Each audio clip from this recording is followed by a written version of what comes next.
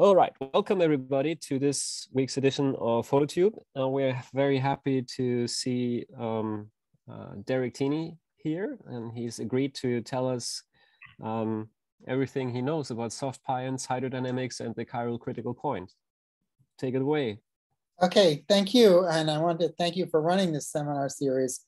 I was just looking at it. There's a lot of great talks recorded, which I'm going to have to listen to in the future. Okay. All right. So this is based on these three papers. The primary focus will be on this last paper, which just appeared in November. Okay, and those are my collaborators, Adrian, Eduardo, and Alex. Okay. So just my primary focus, which is probably different from you folks, is actually on colliding nuclei at very high energies at the LHC, right? And so so here's a beautiful event display of Elise. We collide two nuclei head on. Okay, we make this spray of particles. That's the quark gluon plasma. Okay, and the big news is that it has hydrodynamic behavior. Okay, and these days the detectors are so good and the hydro is so good that you don't need any theory to see it or any analysis to see it. You can just plot the raw event display, and this shows the energy flow in the CMS calorimeter. Okay, so this is the energy in the calorimeter, and if you have an event which collides off center, with the impact parameter being in this direction. Okay, so this is the two nuclei, and this is the hot region, which has this elliptic shape. Okay, then it will expand preferentially along the short axis of the ellipse. Okay, and that shows up in the detector as an energy distortion of the outflow, the flowing energy. And this is a plot of the energy flowing around the detector. Okay, so you can very clearly see by eye, the elliptic flow in this event, okay? And we call that V2, right? Elliptic flow.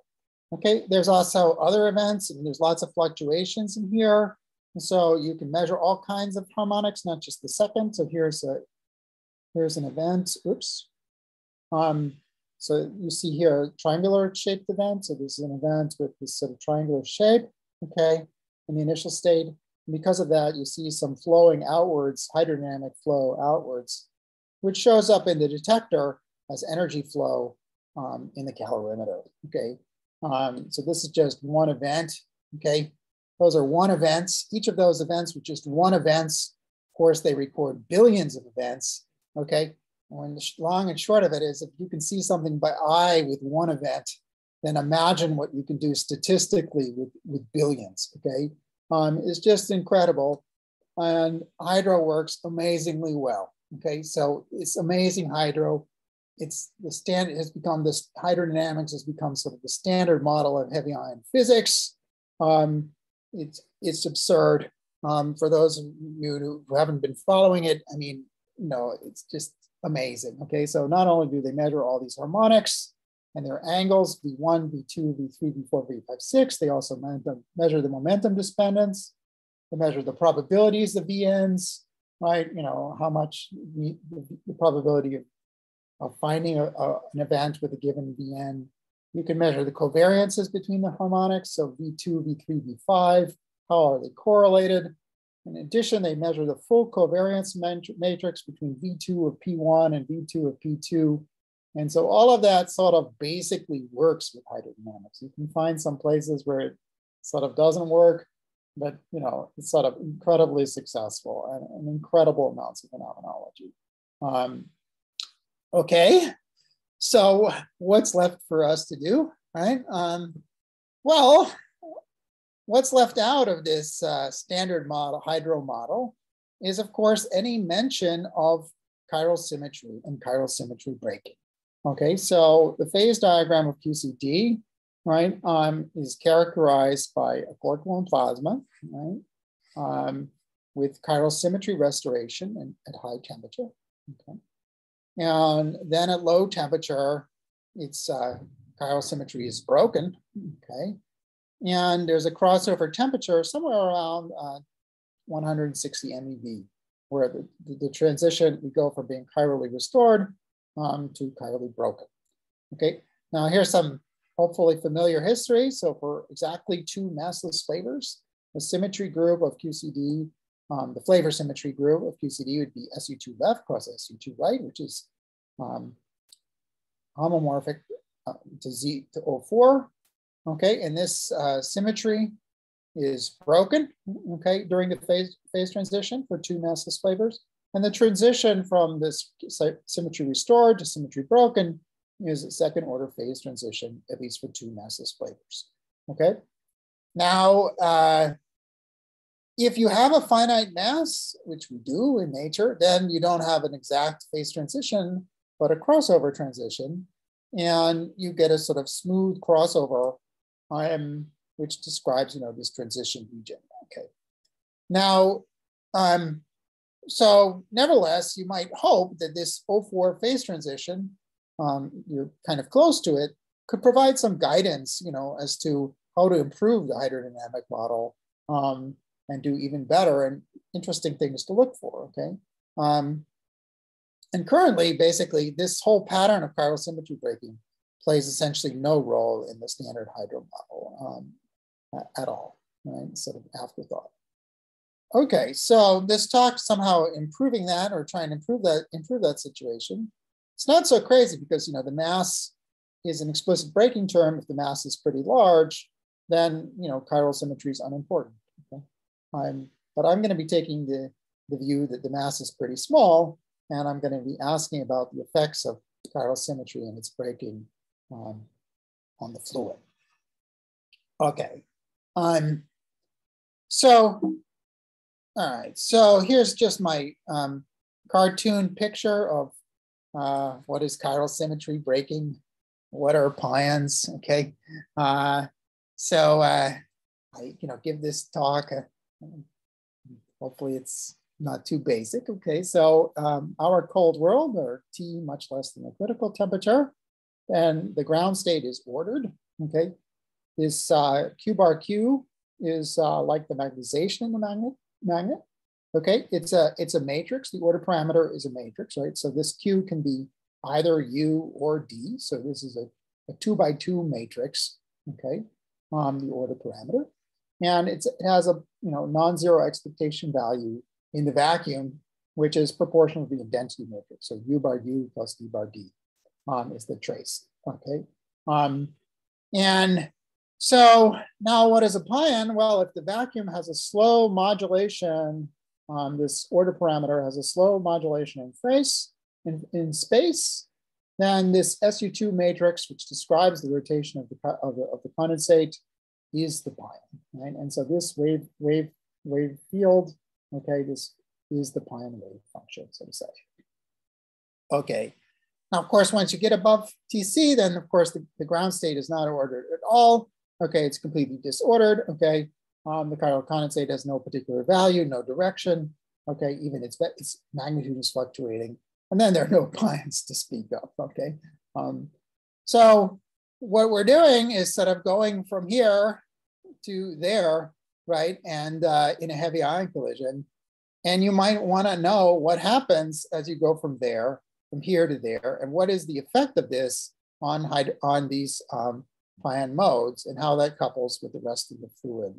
Okay, so that will be the goal of this talk, somehow describe pion propagation during the O4 phase transition, how we go from there to there, what the pion propagation looks like, and so forth. Okay, all right, so good. So of course, this O4 transition, you have an explicit mass term, and so you could ask, how important is the mass? Well, it's quite important, right? And is there any evidence for this O4 phase transition in the lattice, okay, lattice QCD? So let's go now to the real world. This is the cartoon, this is the real world, okay? So this is a real world. These are which provide some lattice evidence for the O4 critical point and its relevance to the real world, okay? So what is being plotted here is the fluctuations of the VEV. Okay, so if you're really, the VEV is completely broken, okay, you know, as you get higher and higher temperature, this sigma begins to fluctuate strongly, okay?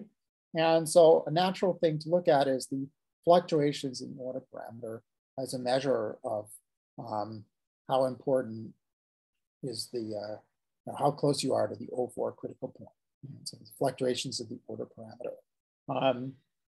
So what is plotted here are this susceptibility of the order parameter as a function of temperature. So there's a very narrow range. Okay, so it's really only 10 MeV, right? Here, 20 MeV, okay? And as a function of quark mass, right? So what's happening here is in these curves here, the quark mass is large, okay? And then the susceptibility only increases by, say, a factor of 2 or so, okay? And now as the quark mass gets smaller and smaller, they can do this on the lattice, right? Then the susceptibility increases and you get closer and closer to the critical point, okay? And the behavior of this curve, right? These sort of self-similar curves with the quark mass has scaling predictions from the O4 scaling theory. So in principle, there's the dependence on this of the susceptibility on the quark mass and on the temperature is a prescribed function, universal function, which should describe this behavior as you go up here. And qualitatively, it does. It seems to be working. Okay. So somehow, definitely the lattice, we should say the real world is sitting here on these green points. So definitely know the lattice, QCD lattice seems to know about the O4 critical point. It realizes that we are somehow in the vicinity of a chiral critical point, otherwise you wouldn't describe this behavior, okay? And somehow hydrodynamics, right, should also, we should build in this O4 symmetry into the hydro model.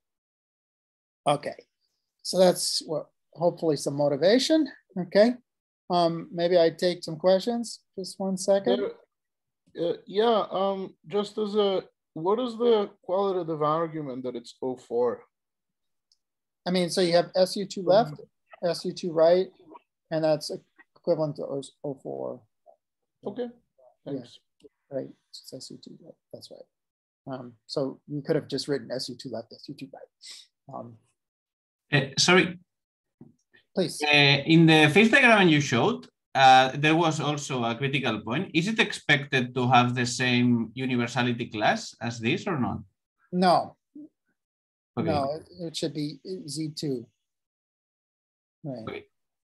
No. So that would be okay, it gets a little too much, but no. Answer is no. It would be Z2, but they're connected. It's very close to, there's a tri-critical point which connects these two critical behaviors in the massless limit. So I don't want to go into the details, but okay, thank you. But no. Right. So eventually this O4 critical point ends. Yeah, okay. Let's stop there. All right. So okay, so let's start writing down hydrodynamics of broken chiral symmetry. Okay. So if we look at the conserved, or the symmetries of QCD, or approximate symmetries of QCD, then you have some conserved charges. Okay. So you have the stress tensor, of course, it's exactly conserved, baryon number, almost exactly, basically exactly.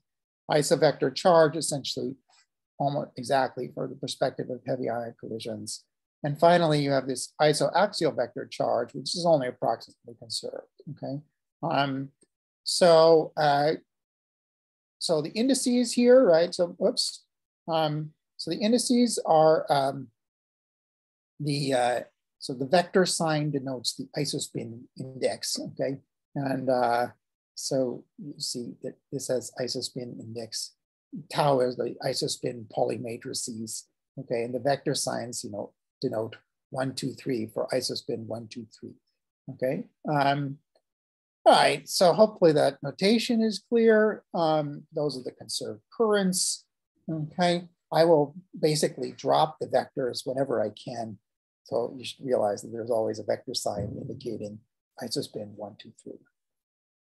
Okay, and then there's the chiral condensate and its phase, which should be part of the hydrodynamic description. Okay, so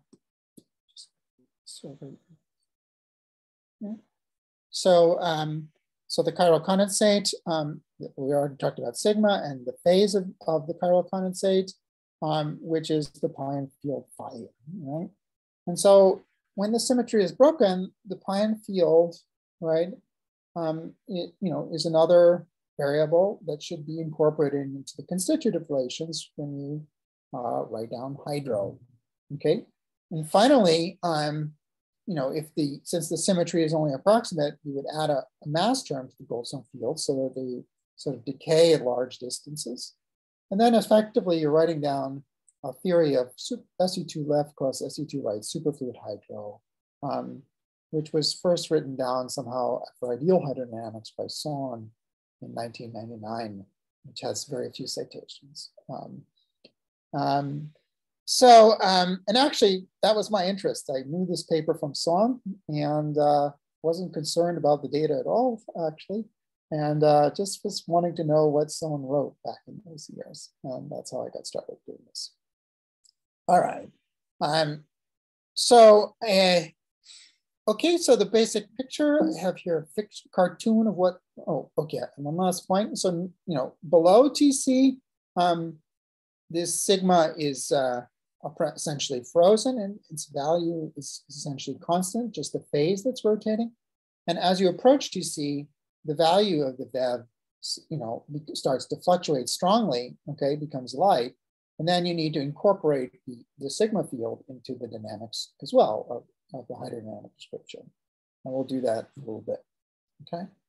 So, so here's the basic picture, right? So you have, we're writing out hydrodynamic theory. We're working in a regime where the longest wavelength modes are just ordinary hydrodynamics because there's a finite mass term, okay? For modes of order m pi, okay, you get these pion modes or superfluid-like modes, which contribute to the hydrodynamic description. And then finally, at the order of the cutoff, right, you get really the microscopic degrees of freedom, which are, the hadron gas, including hard pions with momentum much, of order the temperature, okay? So that's the basic picture below TC, right? And now as you go up and you approach TC, right, then you have to include the sigma as well, okay? So I kind of drew my cartoon here. So near TC, you have the same picture at very longest wavelengths. You have ordinary hydro, okay?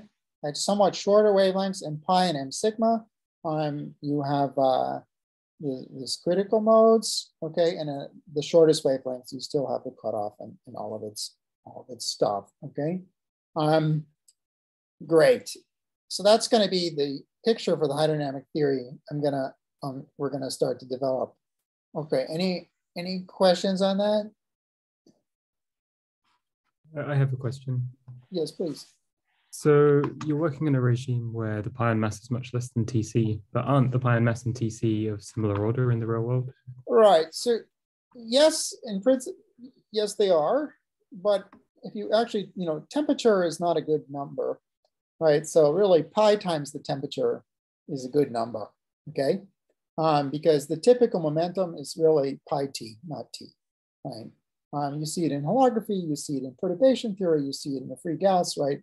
The typical momentum is really 3t. And so, the pion mass is 3 times less than temperature, and that's the regime where we're working, okay? And that's my parameter. Now that doesn't sound too good, 1/3, right? Doesn't sound too good. But you should realize that the corrections that come to hydro actually come with the parameter, the mass squared, right? So if you look at a typical propagator, it's m squared compared to pi t squared.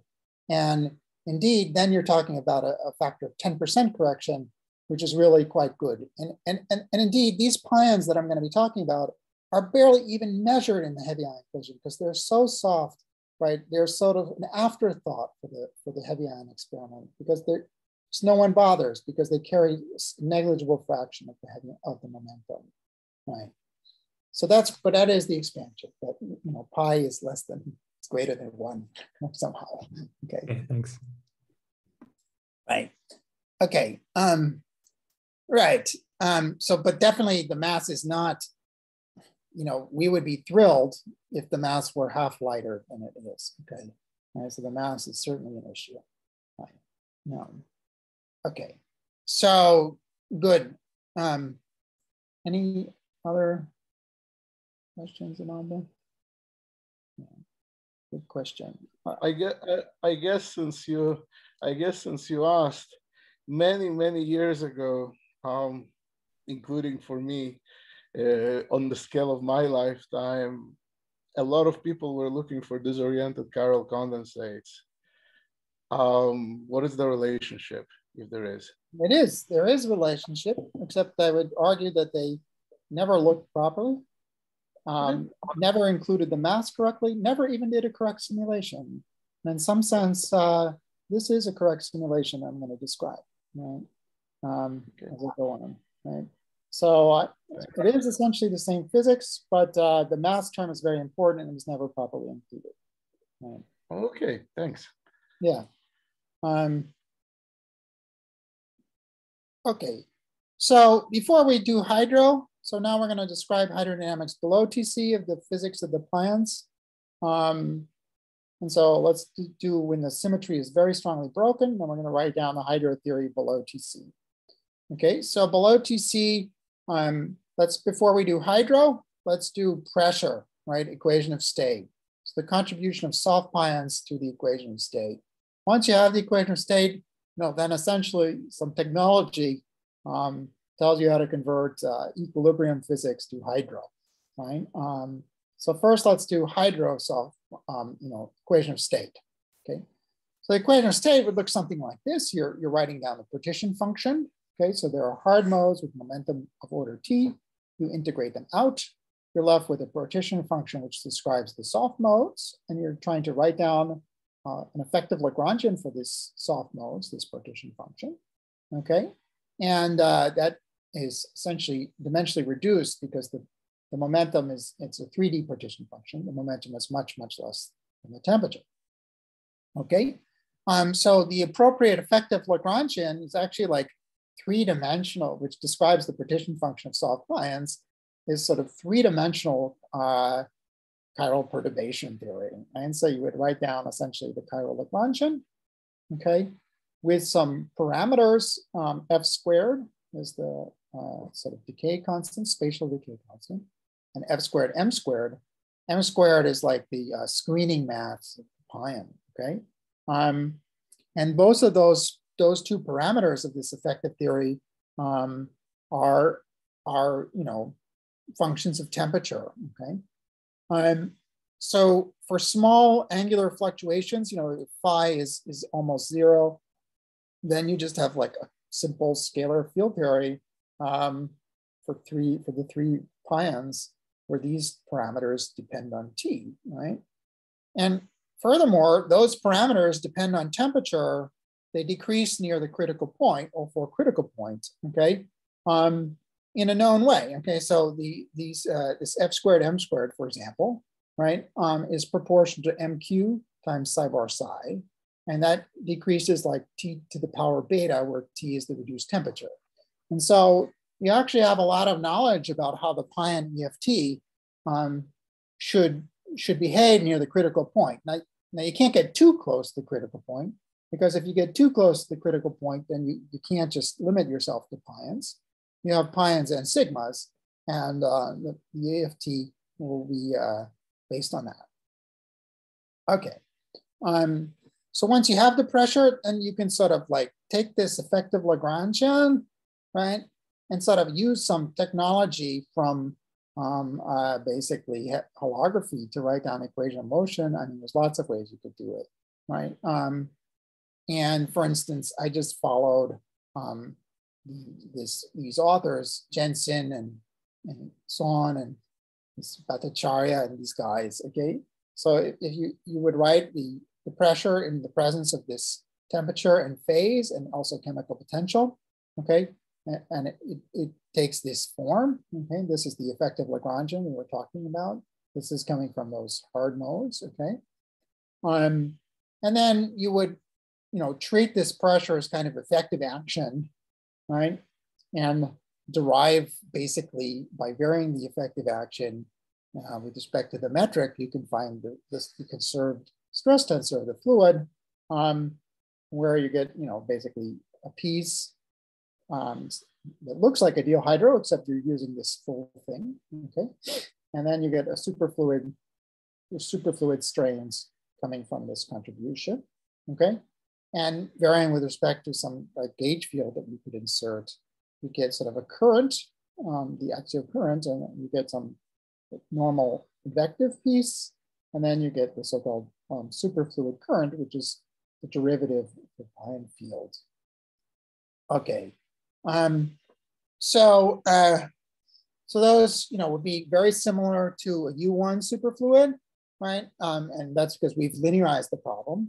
In our paper, we didn't linearize the problem. Then you could write down the SU2 left plus SU2 right superfluid. I'm not going to describe it here, right? So it's just more technicalities in some sense, okay? Because in fact, the mass is very large, and so linearizing the problem is pretty good. Right? So finally, the other condition you need when writing down hydrodynamics is you need to relate the chemical potential to the time derivative of the phase, right? So that's known as the Josephson constraint, okay? That somehow the time derivative of the phase is the chemical potential. It's kind of very plausible, right? Because the Poisson bracket of number and chemical potential, well, that's very closely related to the Poisson bracket of number and phase, and so that's where it comes from, okay?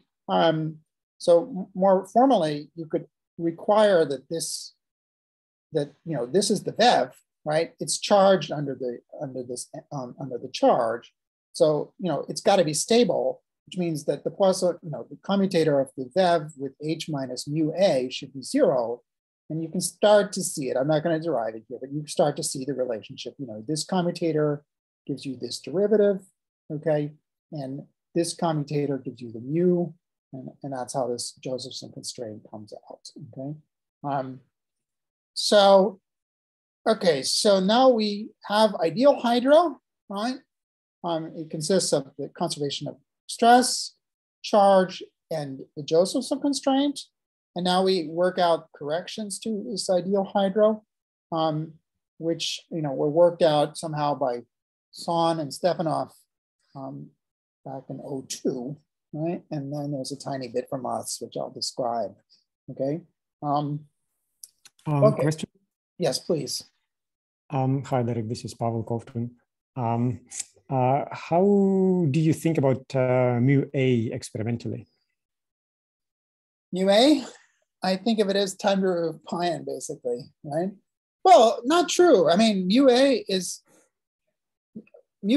above TC, mu A is very well defined. It's essentially conserved. I mean, the time scale of a heavy ion collision, the quark mass above TC, the quark mass is really negligible, and mu A is conserved. I mean, charge is conserved, right? The axial charge is conserved. It's anomalous, right? No, it's not U1. It's isovector. It's that one. Yes. Mm-hmm. Right. Mm-hmm. So it's a perfectly conserved current, which is non-anomalous, mm-hmm. And at least above TC, it's exactly conserved. Now below TC, right? Then it's not exactly conserved, but it has a correction that's due to the quark mass, right? Which is the partial conservation of axial current, isovector axial current. Okay. Sorry, I was under the same impression, like, why is it not anomalous? Like, which current is this?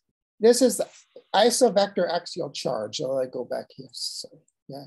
So, I mean, you have stress, baryon number, isovector charge, and isovector axial charge, meaning that there's an isospin index. So it's U right minus D left, right? And right? And that makes it non-anomalous, right?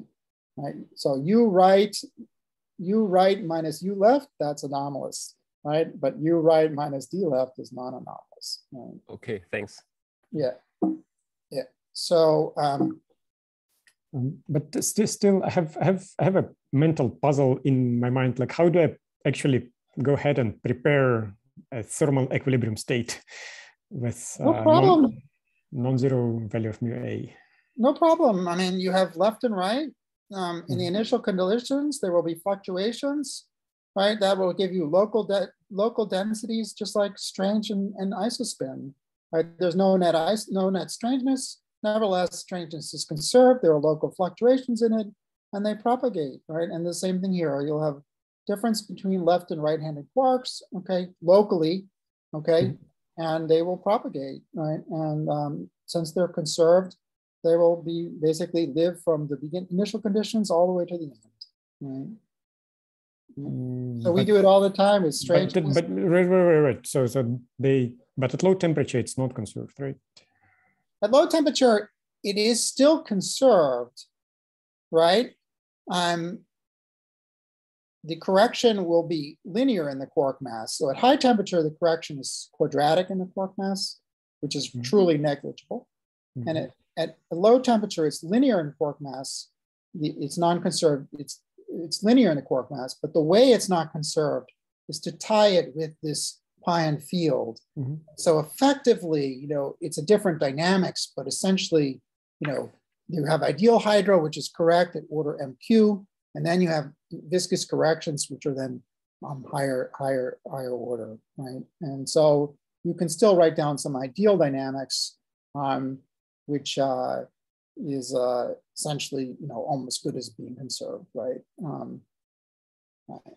Okay. Right. So somehow that's what they really said. Okay. And I thought about it myself, but these guys said it probably, okay, back in right. And so in many ways, many things were known before them. I don't want to say it, but okay. So basically you would have this partial conservation of axial charge. Okay. So this would be a statement that this term is linear in the quark mass. Okay, and you get a correction here due to this phase. Then you get here the Josephson constraint, which says that lowest order, the time period of the phase is the chemical potential. Okay, and now you would start to expand both this J, right, and the phase in terms of gradients, right, and they would start to have their own dynamics. Okay, so the form of the gradient expansion would be first, then you have the ideal current, that's we already described, right? And then you have corrections. For instance, here you could add gradient of chemical potential, right? Normal conductivity. And the Josephson constraint, you would also add corrections. So you would say, okay, the phase is ideal hydro is locked to the chemical potential at lowest order. But at higher order, it can have its, the phase of this one pion field is not determined by the chemical potential of all the other charges, but, has some corrections, right? So it will deviate from the chemical potential by these corrections. There's different terms you could write down. For instance, the gradient of phi is allowed. Or, since it's not conserved, you can just write the phi itself, okay? But the reason why it's not conserved is because of a small parameter, the m squared. And so this gradient squared and the m squared are considered to be the same order of magnitude in this power counting. Okay. So then essentially you have viscous hydro, which has three coefficients, lambda 0, kappa 2, kappa 1, and you can start to analyze it. Okay. And so what we did was we sort of realized, we started to look at the 2-point function and ask whether they equilibrate. And we found that it didn't equilibrate, basically. We were doing, hydrokinetics. We basically found, that this didn't equilibrate unless kappa 2 was equal to kappa 1. And then we started thinking, and we started demanding positive entropy production, okay? And then we eventually realized that you need kappa 2 to be kappa 1, okay? And if you look in Landau-Lifshitz, what Lena Lifshitz tell you, say, of course, you're supposed to expand the strains in terms of their conjugate momenta, right? In order to get positive entropy reduction. And so we basically found that 2 of those coefficients in the gradient expansion are constrained by this positive entropy production constraint, namely that we should expand the strain in this conjugate momenta, which is the derivative of the action, our effective action with respect to this phi, which is sitting right here. Okay, so somehow we should have realized that. Maybe Son and Stefanov should have realized that. But it took us a while and we eventually said it, okay? You should expand the strains in terms of the conjugate momentum, and that fixes some of the coefficients. Okay. Since then, okay, there's been a lot of holography, which I haven't really been following, I must say. So I'm not doing justice, but I at least mention that there's work being done. I don't want to, say it all. Okay, somehow the organizers were talking about spontaneously broken symmetries and explicit breaking. There's some papers here. This relation was realized in holography by these papers, and more closely, more recently, there was somehow an analysis of this explicit symmetry breakings in these papers, and I'm sure I missed. I mean, I was trying to look in before the talk, but I missed. Okay, so if you don't see your name, I'm sorry. Maybe you missed Carl because he has his hand. Carl, I cite, first of all, I'm hiring his student, so that should count for something. Maybe Carl is just a question. And second of all, I think he is on one of these papers, maybe. But No, actually I'm not. But this is why I have a question, I guess. And, so if I understood correctly, there is only one coefficient, which you call here this lambda m, right? Right. And so how can I understand this in the massless limit? Because in the massless limit, I would have thought that I can still add derivative corrections to the Josephson constraint. Yeah. Right. You have this term, right? Right. But, so lambda m doesn't, okay. Lambda m multiplies the mass term and the derivative. Right. Oh, sorry, because I thought because it's called lambda m, it's sort of. Yeah, maybe a bad name in that sense. Sorry. In the sense that it multiplies the m, yeah, but bad name. Maybe call it something else. Okay, but the other question I always have at this point is, couldn't you go, Pavel always emphasizes this, that you have these choices of choosing some sort of frame or a definition out of equilibrium by what you mean by a chemical potential. Yes. Right? So I would have thought that at least for the massless case, you could choose a definition of chemical potential mu A such that the Josephson constraint is actually exact to all orders in the derivative. I think that's allowed, right? So can you still do this when you have this mass correction? Or is this... So I've made a frame choice. You guys are good. I've made a frame choice. And it could be formalized. So I encourage someone to do it. But we made a frame choice. We didn't add any corrections to the right-hand side of the PCAC relation. So you see, I put here, at all orders, I assume that the partial conservation of current takes exactly this form. And if you had chosen this derivative corrections to no derivative corrections to mu, then you would have had to put the derivative corrections here on the right-hand side of the PCAC, right? Okay. And so that's where that would have come in. And so I've chosen a specific frame where there's no correction to PCAC. Right. Okay, thanks a lot. Clarify, so thank you. Right. So again, I would love to see that formalized, and I think it would be good to do, right? Okay, so finally, I just mentioned here, there are noise terms, okay?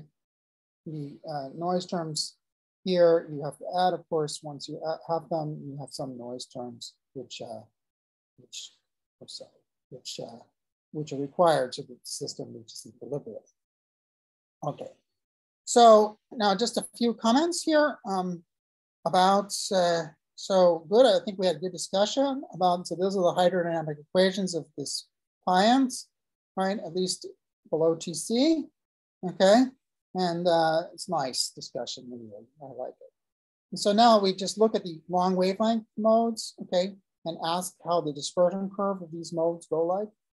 So you can basically linearize the equations of motion, okay? And of course, you have normal solution to the linearized equations of motion, and you can find the dispersion curve. And the dispersion curve of this pions has, you know, this neat form of the Goldstone. So it sort of has this pion velocity term, d squared q squared plus m squared. And this pion velocity is this ratio of these coefficients in my static action of ideal hydro. So I would argue that the pion velocity has a very simple interpretation. So you see is less than 1, right? So if you were to divide up the susceptibility into a superfluid susceptibility, which is f squared, and a normal susceptibility, delta chi, right, which is the fluctuations in the normal fluid, then the pion velocity is essentially just the ratio between, you know, is this quantity, and you see it's just the ratio between the superfluid component divided by the superfluid plus normal components, right? And so from, you know, this perspective, right, as you go towards TC, like the superfluid component is going to 0, right? And so the pion versus the normal component is becoming like all of it, okay? And so so basically you expect the pion velocity to go to 0 near TC, and it does so in a very specific way, okay? Okay, so, you know, if you have this pion superfluid, let's look for what happens with soft pions in heavy ion collisions, right? So if I look at, you know, is there any evidence for problems with soft pions in the heavy ion data? And the answer is yes, there is. Okay, so if you look at soft pions, right, there's which are difficult to measure, right? So these are very small momentum beasts. Okay, the typical momentum is this black line, okay, and this carries a very small fraction of the energy. And if you take a hydro fit, they all essentially all have trouble fitting these soft pions, and they have tried. They've added zillions of resonances, and none of it helps. Okay, it doesn't bring them up to the data, and because, you know, it's constrained by other aspects of the collision, right?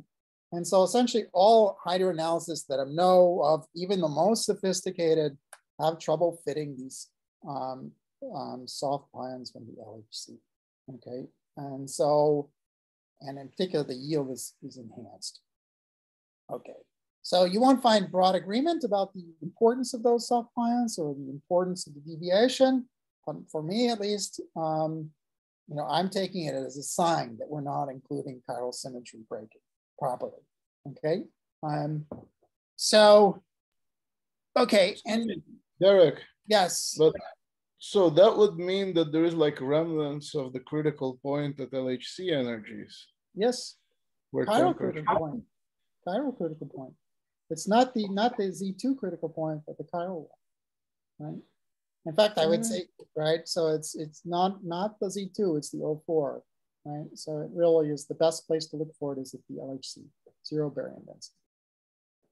Okay, and indeed it's very, very natural. I'm gonna move this out of the way, okay? Because if you look at the Bose-Einstein factor, right? You know, basically, you know, at small momentum, you expand this, let's do massless pion, and the yield of the Bose-Einstein factor is T divided by the dispersion curve of VQ.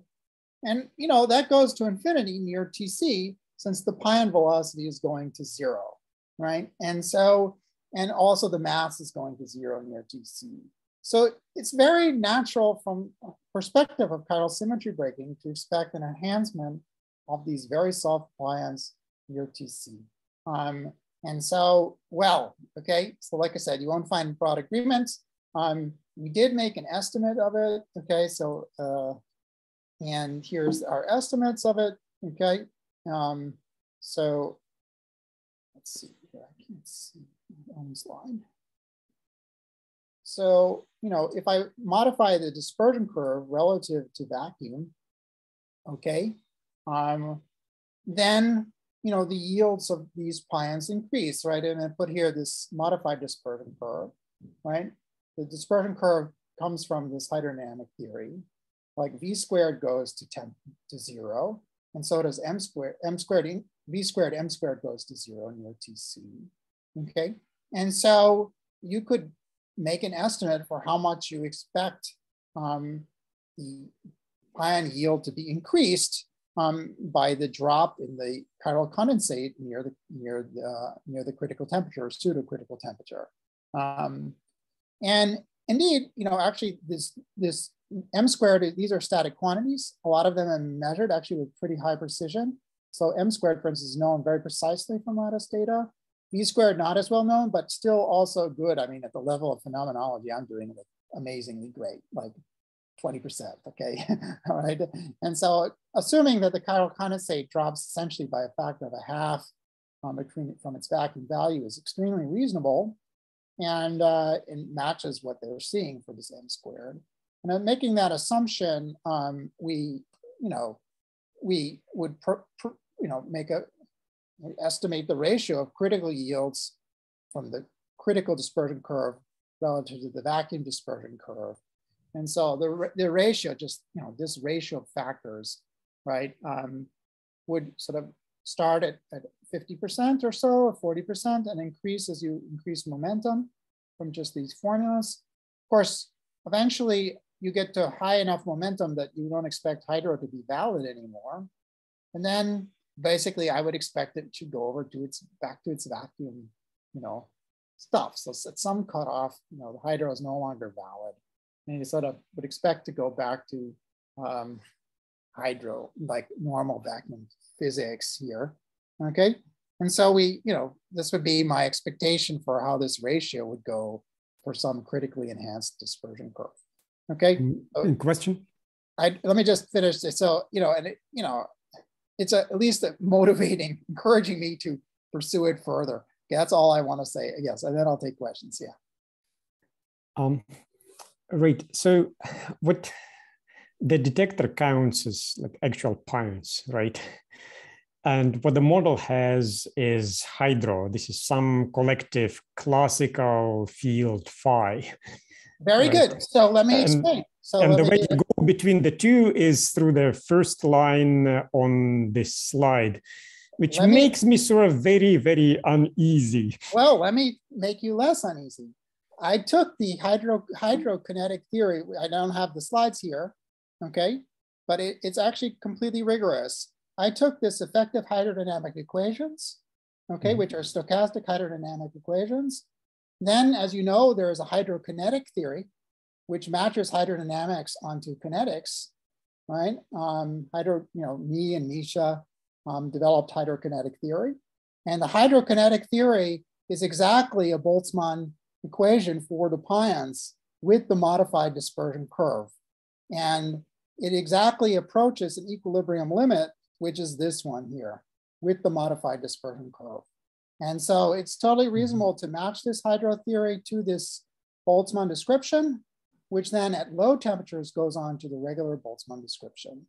So I don't have the slides here, but in our paper, we did that matching explicitly and constructed the hydrodynamic theory for this, the hydrokinetic theory for this theory, and it explicitly reproduces the Boltzmann calculation. Right. I was wondering maybe if you could spend a minute or so commenting on this aspect of the hydrokinetic theory, because naively it looks like you're taking like water waves and you're sticking them into some quantum distribution and you're saying that's how I'm counting particles. Classical limit. So you see, I take here just the classical part of this Bose-Einstein distribution. Right. And because the momentum is much smaller than the momentum. So it's classical. And so basically we calculate the 2-point functions in the stochastic hydrodynamic theory and ask how that those 2-point functions evolve in this limit where the mass is, small and but not asymptotically small. Mhm. And there you see that it matches to the hydrokinetic effective theory. And you can work out the evolution of those 2-point functions in the hydrodynamic theory, and it's given by a Boltzmann equation. Mm-hmm. Okay. Right. And so it's perfectly legit, actually, just to take that dispersion curve and plug it in there. The quantum part, though, okay, so is definitely not legit. Now, what I would love to have, okay, beyond this leading term, what I'd love to have is the first semi-classical correction, right?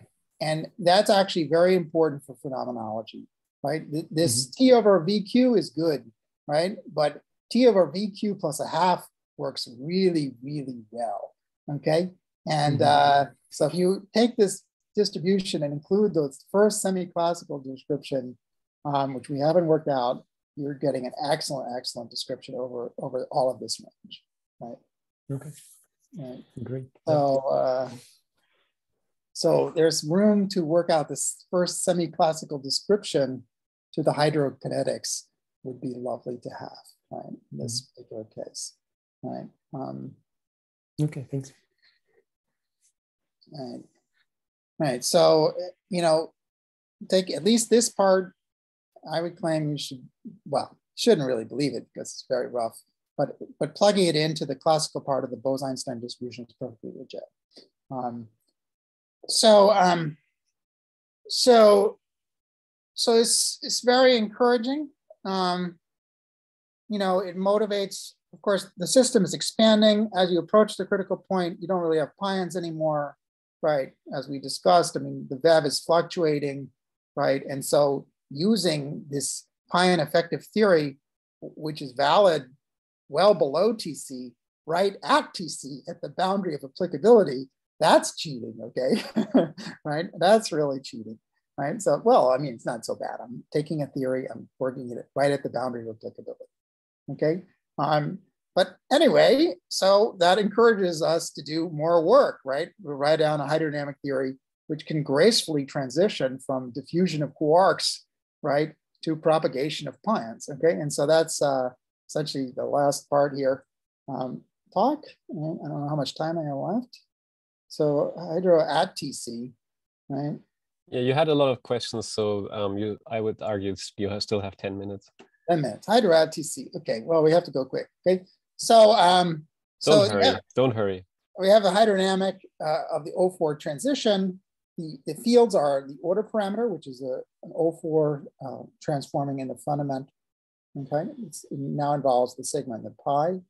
The approximately conserved charges are the isovector charge, this one, and the isoaxial vector charge, this one, which are combined into an O4 antisymmetric tensor, NAB, right? So there are 6 in total, which, you know, which form this, you know, O4 charges, O4, a joint representation of O4 symmetry, right? So, right, and these NABs, they generate rotations, which means that classically, at least, you would have this, you know, non-trivial Poisson bracket between, you know, these charges and these fields, which you have to use to sort of construct the hydrodynamic theory.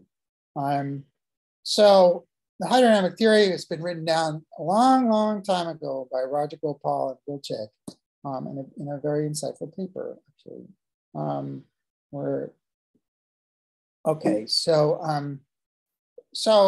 basic structure would be somehow, the expectation would be that the hydrodynamic theory close to the critical point goes something like this.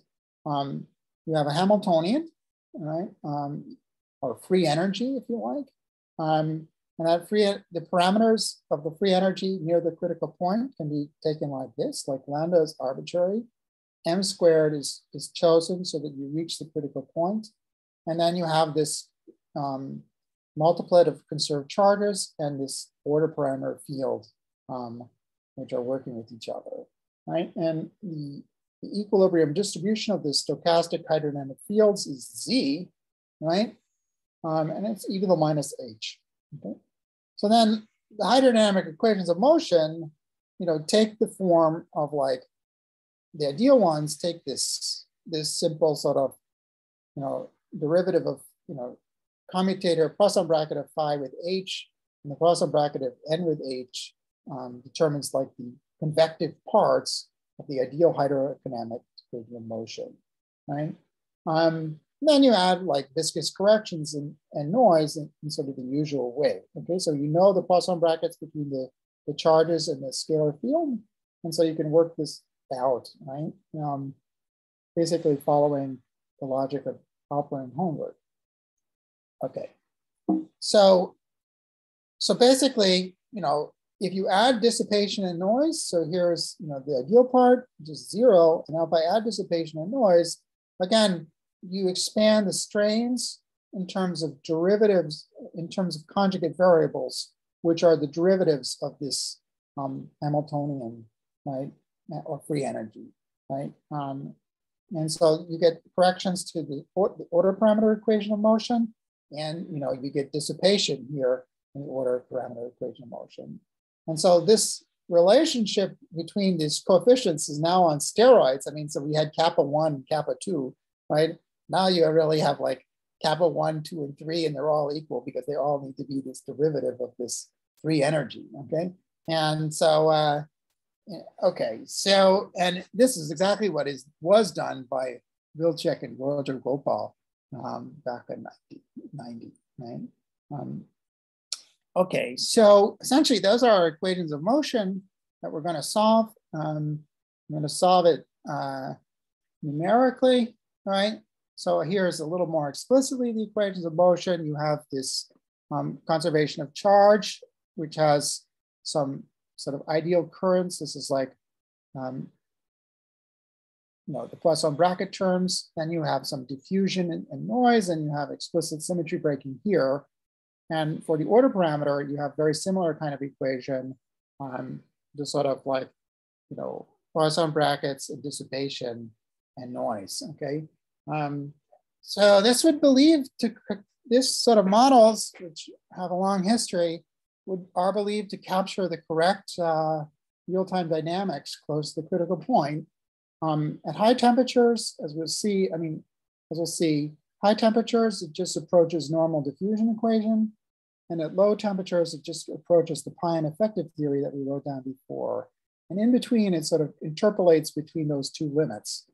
Okay, so this is some pretty serious numerics. Okay, I mean, you won't do it on Mathematica, right? So then you sort of have 100,000 CPU hours to evolve the system.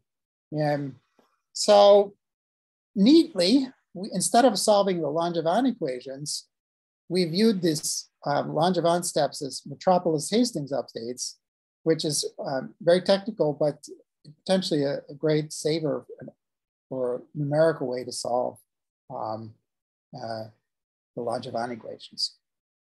Okay, so here's some simulations. Okay, so here's some details. I don't want to spend too much.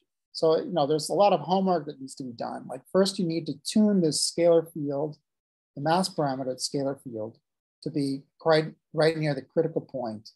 Then, of course, you don't want to do any harm, right? So we're doing real-time dynamics, but we should also reproduce the statics of the O4 critical point, like the critical exponents, the correlation length, and so on, all of which have been measured in gory detail with very high precision, much higher precision than we have in our simulations previously. So the static VEV is supposed to take this scaling form, okay, and we did verify that you get the right critical exponents with like 1 or 2 digits, and we reproduce the scaling curves for how the VEV should behave as a function of reduced temperature and reduced field. And the non-universal parameters we fit to our code, these m squared, this m frac squared, and this units for the magnetic field. Okay, and so then, basically we're going to make a sequence of measurements across the phase transition. So this plots the susceptibility. So chi is the susceptibility as a function of this scaling variable z. Okay, so z is like proportional to the temperature. Since the quark mass is finite, the susceptibility never diverges, it reaches a maximum, right? And that maximum happens when not at the critical point, but right when z is about 1.3, right? The so-called pseudocritical point. Okay. So let's just talk about the results of these simulations at these 5 black points, okay? And sort of see what happens, okay? So, all right, so here's what you see. We calculated on the axial charge correlator as a function of temperature, right? And so let's everyone take a second to get this definition, right? So this is what you'll see, right? Axial charge at time 0, axial charge at time t. We're integrating over all x, and it's really the k equals 0 limit, okay? And so now we march through TC. So if you're at the pseudo-critical point, you basically see just a diffusive behavior, okay? And as you lower TC, you start to see these oscillations in the correlation function, which reflect, the pion pole, okay? So it's much easier, although it's the same information, it's much easier to analyze it in Fourier space. So we analyze it in Fourier space, okay? So in Fourier space, you're calculating this correlation function, and the correlation function you see is essentially at high temperatures, you basically get ordinary diffusion equation. This is the symmetric correlator of the basically ordinary diffusion equation. Now, as you lower TC, like the VEV begins to develop, and the axial charge becomes increasingly tied in with the pions through the Josephson constraint. And as that happens, right, you start to get pion propagating poles as you go from high temperature to low temperature, right? So, arguably, this is the only place where you can sort of calculate the diffusion, see the transition from the diffusion of quarks at high temperatures to basically, pion propagation below the critical temperature, right? So I'm going to skip the next slide, but I want to say that we, because it really is getting late here, right? But I want to say, we did calibrate this pion pole, and we did verify that it agrees perfectly well with the pion EFT. So at low temperatures, we very match smoothly on the pion EFT that we talked about earlier.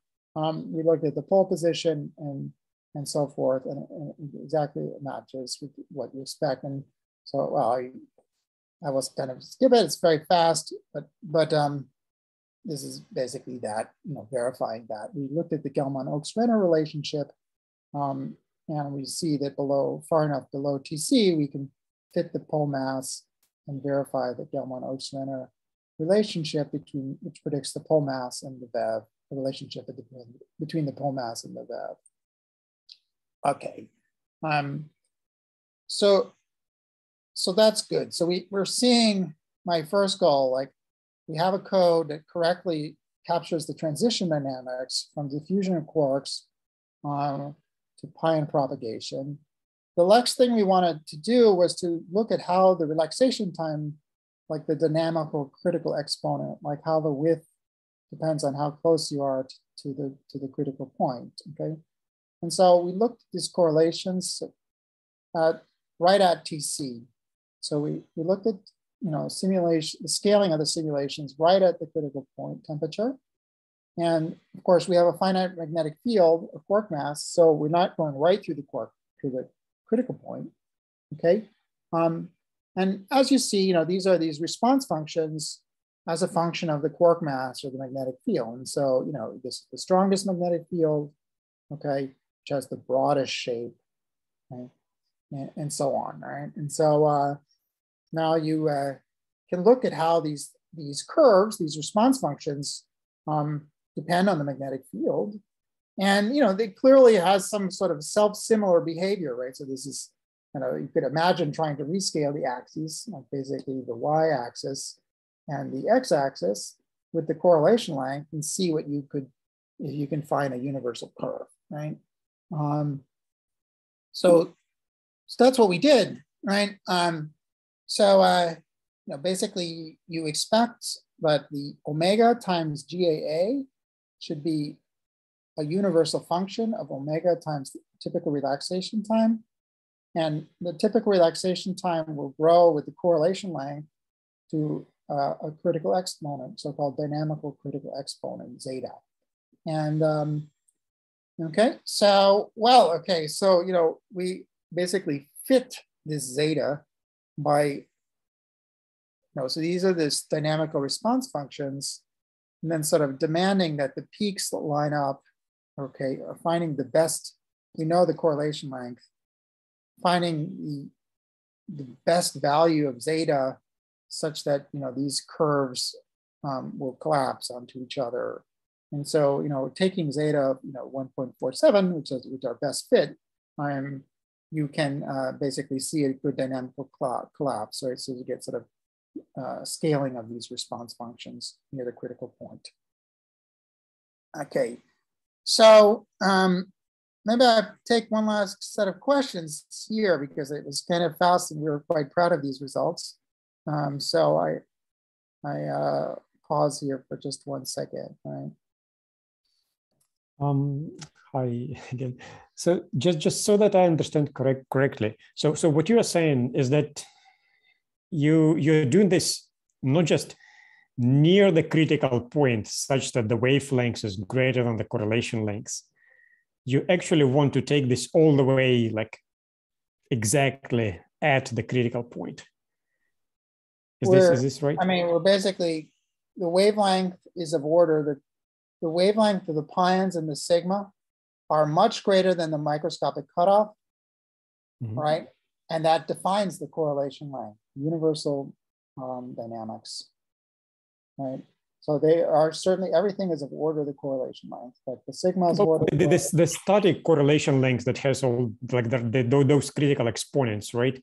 Right. So like this is certain length scale, right? That's and yeah. Right. So the validity regime of your theory is when the wavelengths of that effective hydro theory is greater than this correlation length, or can it become smaller than the correlation length? Actually, of order. It can be.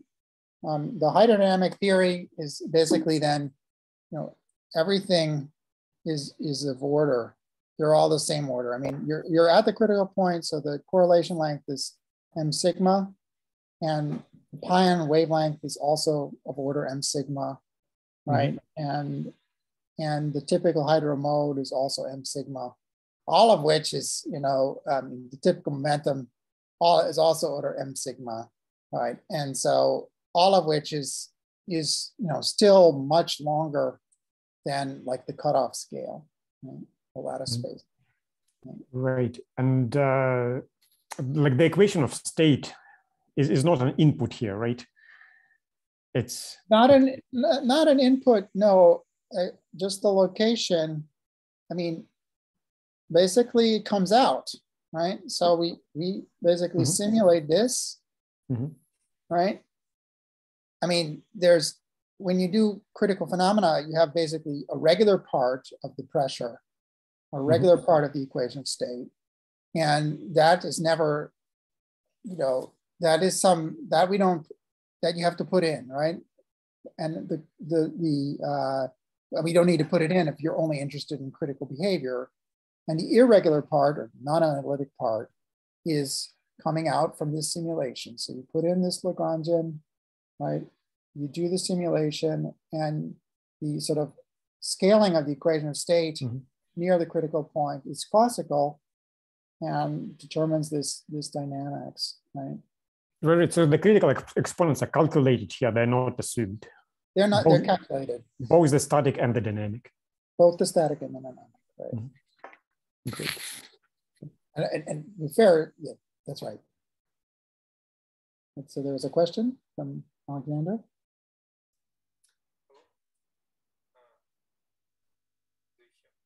I don't hear you, Alexander.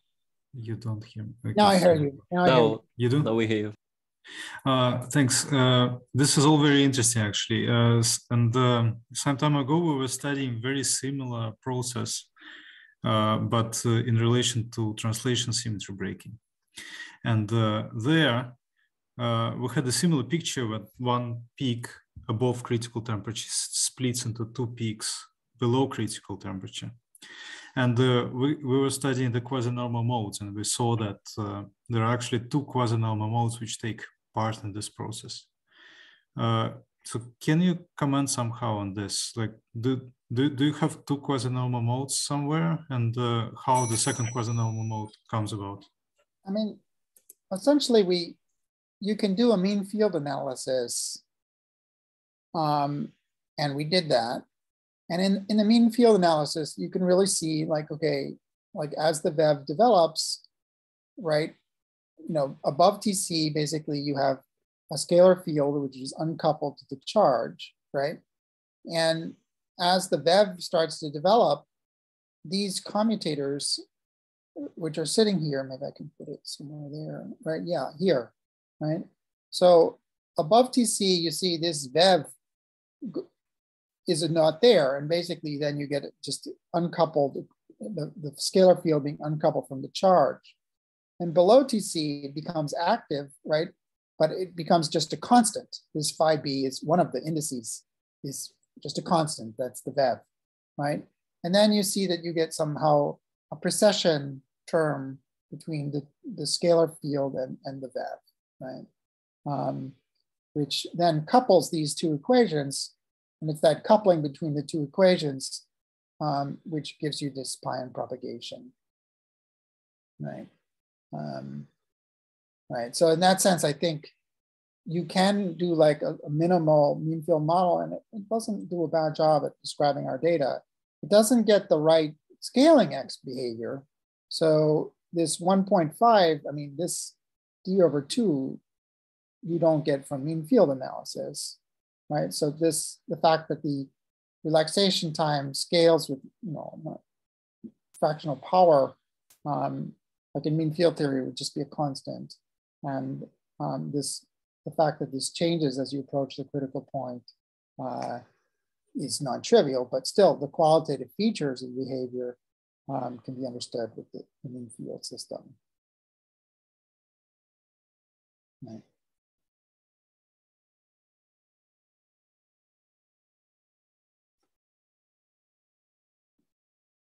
Okay, so I'm basically on my last slide. So I just put up, I don't see any more corrections. So I put up my last slide here. So basically, we are simulating the real-time dynamics of the chiral critical point, okay? The numerical method I didn't touch on, but it could be used for stochastic. It's very similar to traditional lattice methods. And it could be used for stochastic hydro more generally. And for those heavy ion folk in this call, which I think there are only one, right? It has the potential to be extremely stable. And so, because it sort of cannot run away, it's based on, entropy being increasing all the time. And so I'm excited about potentially using this Metropolis Hastings updates for stochastic hydro, which can probably simulate like very small systems, okay? We did find the correct dynamical scaling laws, right? And so, we sort of see that it goes like exceeds the correlation length to the power d/2, or we're getting 1.47. The theoretical prediction from Wilczek was d/2, or I guess it's Hopper and Hohenberg, it's d/2. And the pion waves are well calibrated in the sense that we're doing a static simulation. We see the correct pion properties of the pion EFT. And now, our next goal is to like really consider the expanding case where you start above TC, right? You cool the system below TC, right? In this dynamical process. And then you can predict basically these soft pions and their correlations that come out, right? Because what we know is that this soft pion hydroeffective theory matches on to a Boltzmann equation. And so essentially you can find from such simulations the source for the Boltzmann equation. So you have to source the Boltzmann equation. And essentially such simulations can provide the correct source for the Boltzmann, that Boltzmann equation, and ideally then make some actual real predictions for experiment. Okay. So that gets me pretty excited. I mean, somehow the hadronization of pions, right, is probably the only hadronization process that can be studied with some degree near the O4 critical point, okay, is the only hadronization process that can be studied with some degree of rigor, okay, in the sense that there are some universal equations that are written down. And it's kind of cool that hydro is the thing that can do that, right? So I'll stop there. Thank you. Thank you very much, Derek, for this exciting and inspiring talk. Thank you. There was a lot of work in this. Thank you very much. And also the audience for the questions. We should not drag it out in the recording for too long, but we have some time for some questions right now. And then maybe if Derek wants to talk off the record afterwards, we can also, after stopping the recording, talk a little bit more. So this is, yeah, immediate questions now. It looks like Giorgio has a question. You're muted. It's possibly not an immediate question, so I'll ask Go it later. Go for it. Go for it. Go for it. Okay. Can you look at can you show the lattice slide in the beginning? Just the car. Yeah, this one. Yeah, I mean, to me, when you said the LHC, to me, what it's sort of saying here is that the susceptibility which determines fluctuations has this peak, which kind of looks like an O4 peak, like you say. And what your model says is that fluctuations are big enough for these chiral waves to sort of propagate. And one has to take this into account. Is this it? Basically, you can use hydro to describe how chiral waves develop. Right, so you would start above TC. You can use these hydrodynamic equations if these fluctuations are enough, okay, which is a big if because the mass is really finite.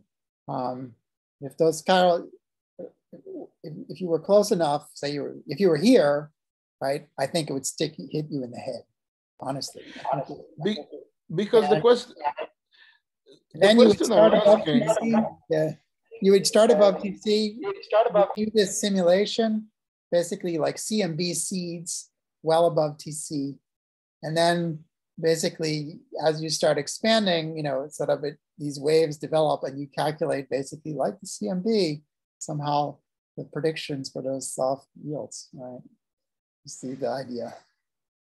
The question I want to ask is that if you look at the lattice again, for the heat capacity, it will also have a peak of a similar size, right?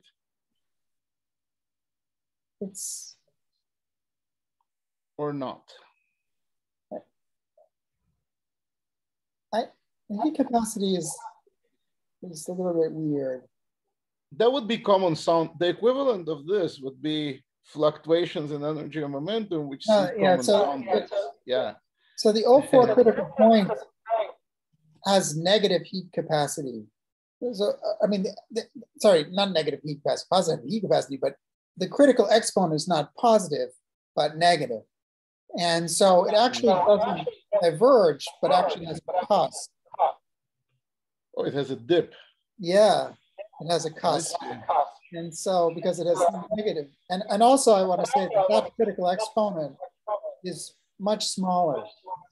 It's 0.1. Okay. So it probably is relevant. Okay, fair enough. Thanks. Pablo, go ahead.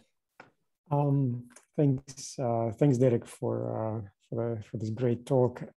So on the subject of critical dynamics, if it is what I think it is, it's really fascinating. So when I think about these simulations that you described, I naively would imagine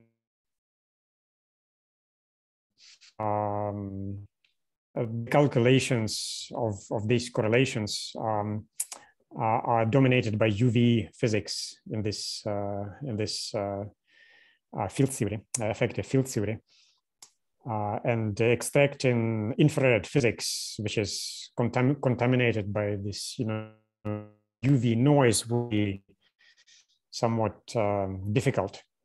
But then you're saying you just somehow look at how the peak shifts and you extract this dynamic no, exponent. But that's true. That's true, except at the critical point, right? So at the critical point, the UV physics is way longer than the cutoff scale. I mean, the correlation length is way longer than, is dominated by the IR, right? In the sense that there is a cutoff scale which is much larger than, much shorter distance than the correlation length, right? And so right at the critical point, you can use classical dynamics, right? But the critical dynamics is not classical, right? Oh, it is. It's completely classical. Why is it again?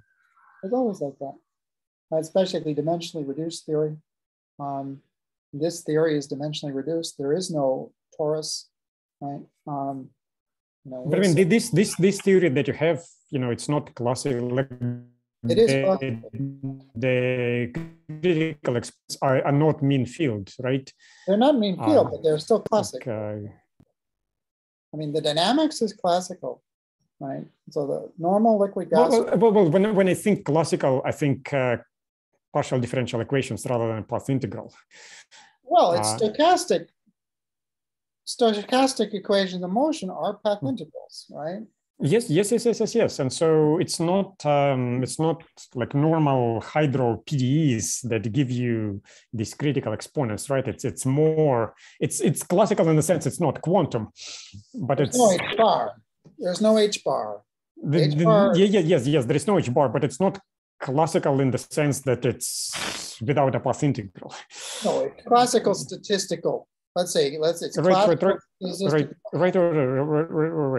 right. And so I guess my question is like how does it work in practical simulation? Does this update algorithm like magically allows you to like get rid of the UV contamination in your observables? Or I mean, you basically tune.